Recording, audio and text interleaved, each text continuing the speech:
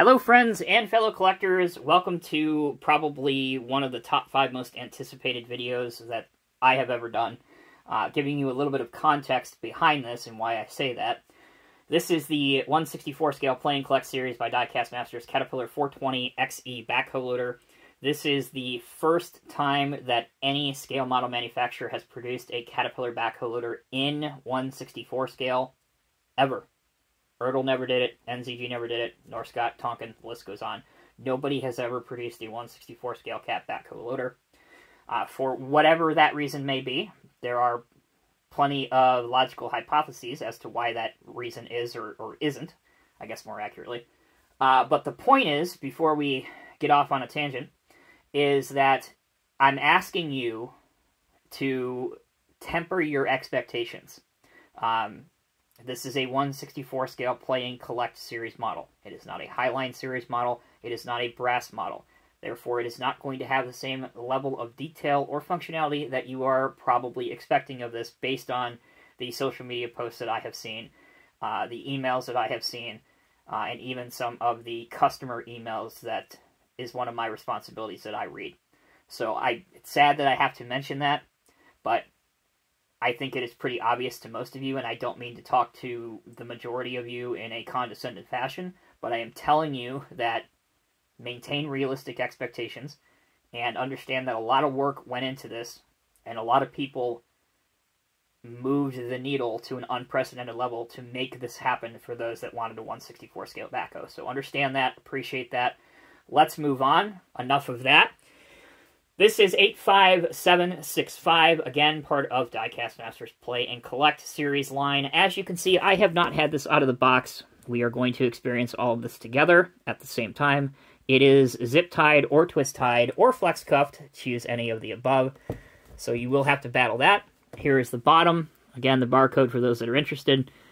The DM logo, the CAT officially licensed product logo. On the back, here's the other products in the 1/64 scale Play and Collect line currently. You will note that the 1/64 scale Play and Collect line is very different from the 1/64 scale mass market line. This will not be in the mass market lineup of models. Alright, let's get it unboxed.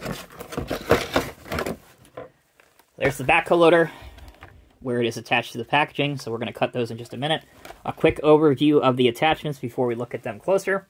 There's a total of 6 attachments, 3 for the front, 3 for the rear.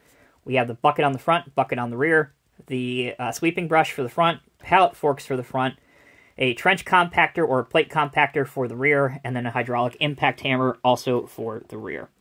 Alright, let's pause momentarily. I'm going to cut this thing out of its packaging prison, and then we'll be able to take a closer look at it. Welcome back, everyone. Obviously, we have the backhoe loader out of the packaging now. Let's go over some of the details that can be seen on this model. First off, I want to cover what is plastic and what is metal on it. The cab portion itself and most of the chassis or the front part of the model is die-cast. The tires are rubber. The backhoe portion here, both the arm, the stick, and the bucket is plastic, as are the front loader arms and the bucket itself. Those are all plastic pieces as well. Taking a look here, you can see that there is actually a modeled safety latch. That's that red piece. It doesn't actually function, but at least it's there. The outrigger pads, they also have that black finish on it to give it the illusion that they're the rubberized type that allows this machine to operate on asphalt without destroying it. You can see all the decals are decent enough. 420 XE, Cat Modern Hex. There's even a warning label right here as well. The cab of the machine obviously is an enclosed cab. No doors open. The top does not come off either. Another accessory piece is the exhaust that you can see clearly on the front. The quick coupler mechanism for both the front and the back portion of the backhoe is plastic. When you are changing out attachments, be very, very careful and take your time. Underneath, here's what the base looks like. This gives you a good opportunity to see that, as well as the wheel pattern or the tread pattern, which at least on the rear tires is very realistic looking, and it appears to be done decently well. No steering as well, and again, we're going to transition straight into functionality now and get that out of the way. You can lift the back portion of the backhoe up to about here. The wheels will roll in either direction. If you want to operate the front, it will go up to there, which again is not bad. as long as it doesn't roll off the table here. And if you want to bring it down, it will go down slightly below the machine. But as you can see, because the arms are plastic, it is not strong enough to support the machine off the ground.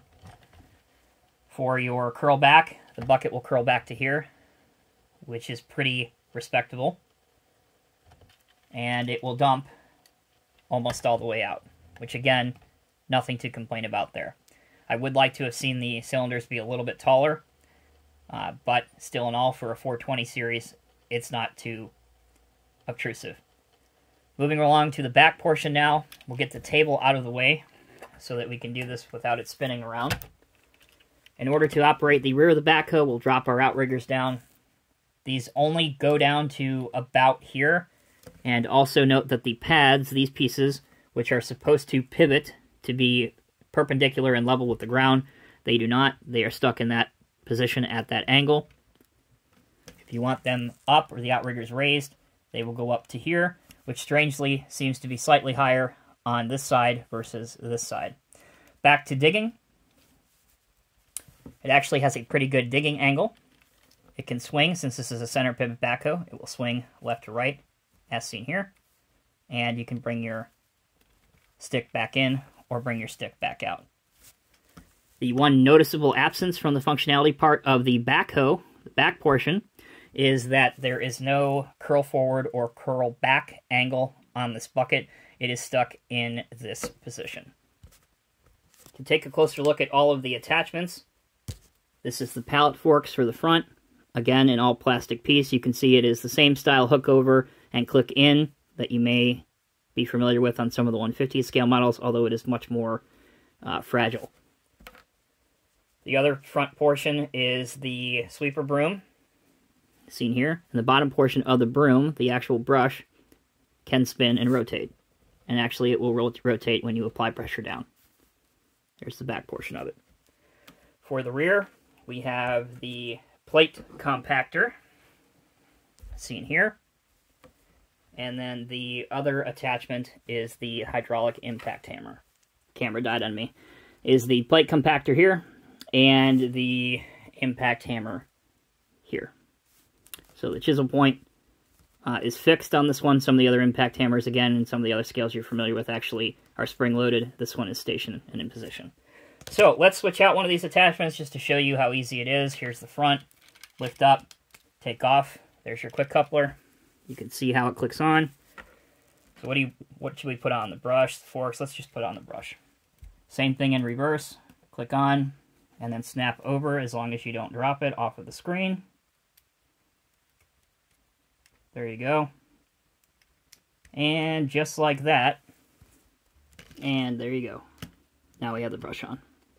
We'll zoom in a little bit closer so that you can see it a little bit better. There you go. There's the sweeper brush. Alright, how does this look like with some other equipment? Well, let's bring out a dump truck.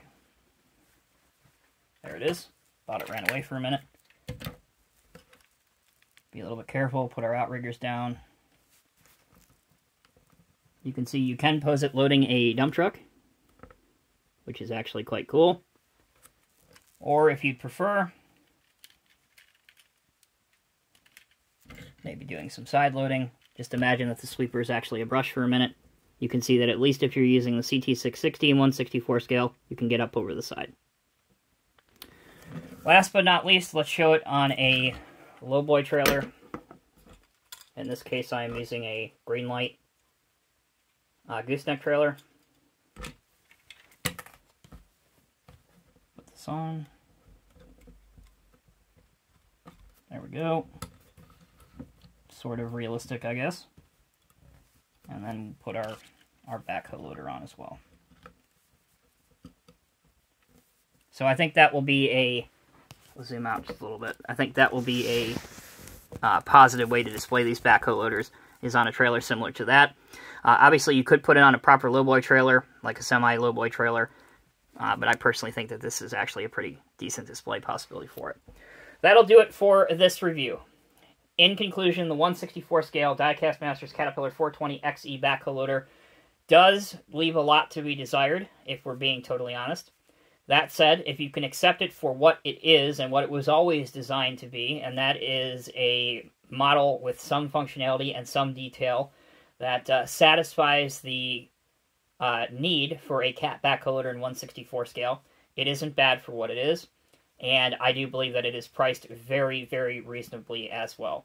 Obviously, there is plenty of room for improvement, and maybe some of the 3D designers can improve the functionality and different parts for this down the line, but I think it is worth what the asking price is. You guys let me know down in the comment section below. Until next time, take care, be well. I'll see you in the next review.